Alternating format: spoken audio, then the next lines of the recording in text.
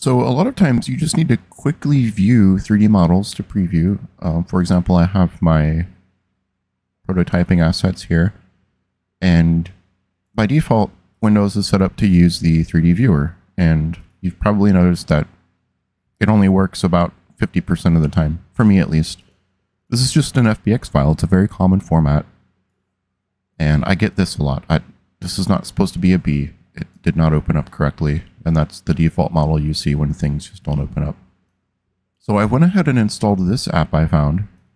This is a really neat replacement, and it just works, which I love. It works with a lot of different formats, and I haven't had any issues with it. It also has some other features like ray tracing and, well, let's just look at them right here real quick.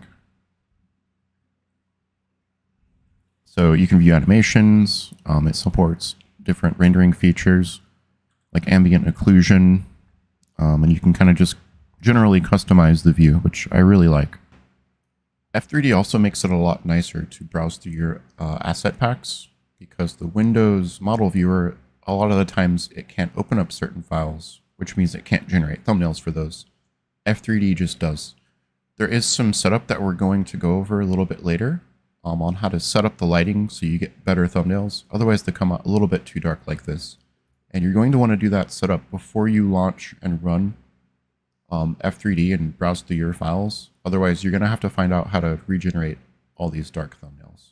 You can also take screenshots and maybe even video, I'm not sure. It also supports Gaussian splats, which is really nice. I haven't messed around with it, but it just seems like an all-in-one viewer. So you can download it either from the website right here, clicking on this link here, or you can go to the GitHub repository and grab the most recent release from there. This has a few more cool screenshots here. Let's just check them out. And here's a list of features. It also has a web viewer, which is really neat. Yeah, so a lot of cool features, wide support for a lot of 3D formats. Let's go over the install process. I've already downloaded the most recent version. I'm just going to go ahead and walk through this. These are the options that I'm using. I'm using the Windows installer. There is a portable version, but I want to use the installer so I can associate it with some common 3D file types. So we'll go ahead and install that.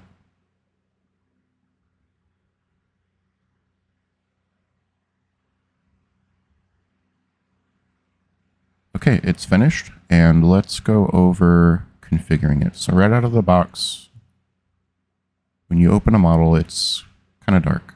And as you might have seen earlier, you can change the lighting. One feature that well, not really a feature, but just a thing you got to deal with. When you hit a hotkey, it takes a few seconds to update. As you can see, I've just hit this key a few times, and it's taking a while to increase the lighting. Luckily, you can actually set up your config file so it has a certain level of lighting when you open it up right away. So let's look at setting that up. If you head back to the main F3D page and you go to user documentation, down here at the very bottom, you'll see limitations and troubleshooting. This very first line has the key. If we use this light-intensity command, we can set the default lighting intensity of a scene when you open it up. So to edit that and add it to the config file, we'll navigate to our install directory, and by default, if you use the installer, it'll be in your C drive, program files, in a folder called F3D. The config folders are stored in share, F3D, configs, config.d. And we are interested in this global.json file. You'll probably need to open it in an administrator if you don't have admin privileges set up on your program files drive by default. So type in notepad, run as administrator. That's how you do that. You navigate to that file. I've already done so here. Here's the path in case you need it again. If you don't see any files here, go down to all files and then open up global.json.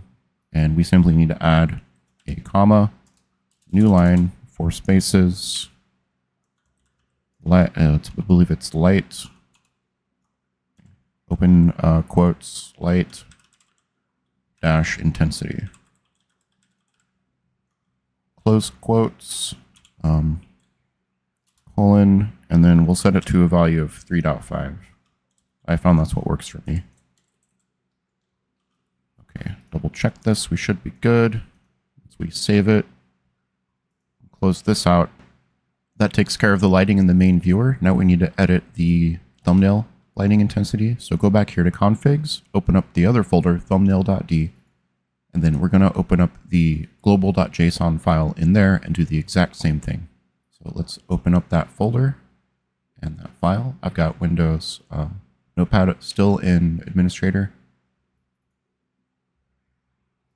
View all files, same thing, open this up. And I've already got this set up here. It's just the exact same option. So add that comma and then add this line here. And then try to open up a file again.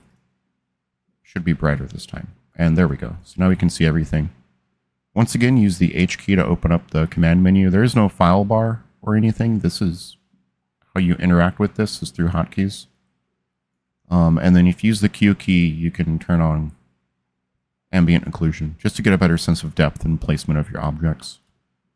Now to set your file types, if you open up this default apps Windows menu, you can type in your file types up here. So .fbx, and then I've already got this set up, but by default you'll probably have this with the 3D viewer in this slot. You just click on this, and then you can click on your F3D app. I think this will only work if you use the Windows installer. If you use the portable version of F3D, I don't believe Windows will have any way of detecting that this has been installed. So just keep that in mind. And yeah, so I've set this up for .fbx, .obj, and then also GLB files and then GLTF files, just because those are what Godot uses. So yeah, you can customize that to your heart's content, add all the different file types you want. And then once that happens, you should see the F3D icon right next to your objects. And so far, this has worked really well for me. It's way more reliable than the Windows 3D viewer, and it seems to support a lot more different file types, as well as these cool rendering options and features. I believe you can also take screenshots like I mentioned earlier. So yep, that's about it. I hope you find this useful like I have, and thank you.